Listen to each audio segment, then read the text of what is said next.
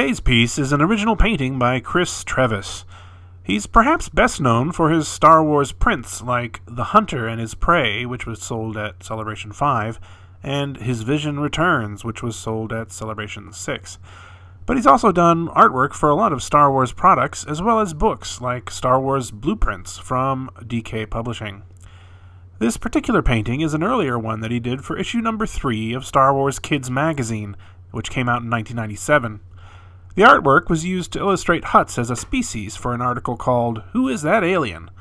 So while this is technically not a painting of Jabba himself and rather one of a generic Hutt, there's nothing really to distinguish this one from Jabba.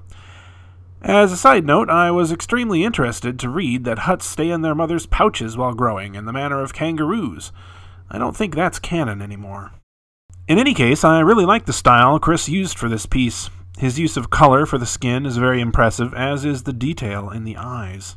At 8 by 5.5 inches, this piece isn't huge, but it looks really great on my wall in a frame.